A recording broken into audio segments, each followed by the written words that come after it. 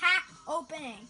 This will be part 1 of 2 parts because I am so looking forward to this these All-Star packs. The collection of the All-Star players will be in the links down in the description. And anyway, let's bust into these packs right now. So we'll just buy them. Oh my god, this is crazy. If I could pull like something good like right out of the bow. Wow. Trash. Mike Scott. Okay. Let's do next pack. Oh my god. Oh my god, more trash. All these guys have been pulling like amazing players. You know what? Let's go with the sister pack. See if she can bring the luck. Go. Alright.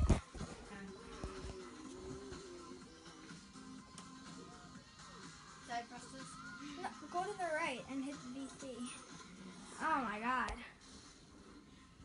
Emerald. Alright. The luck is getting a little better.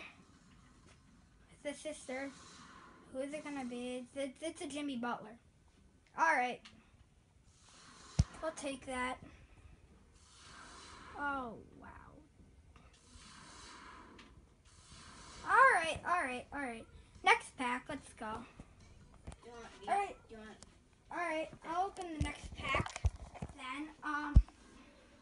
No, come up a little closer. It's probably gonna be like more closer, like up to the TV where you can like see the pack. Okay. Please.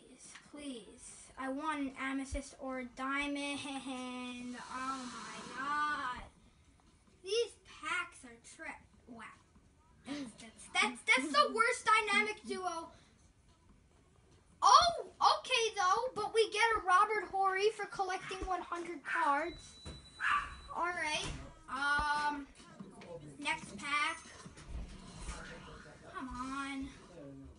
Something good. I'm just gonna flip all. Wow. I've pulled like mostly bronzes and silvers from it. So many people have been. Oh, I think this is the last pack, so.